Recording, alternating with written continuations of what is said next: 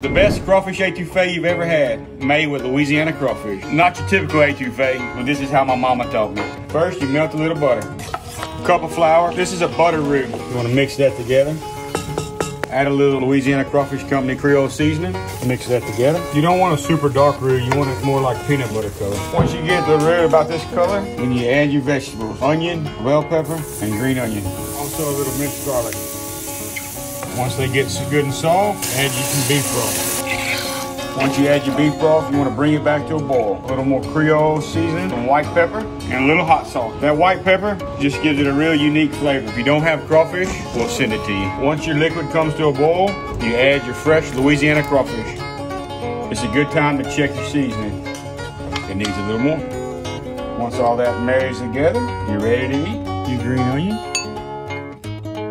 Best thing I've ever tasted.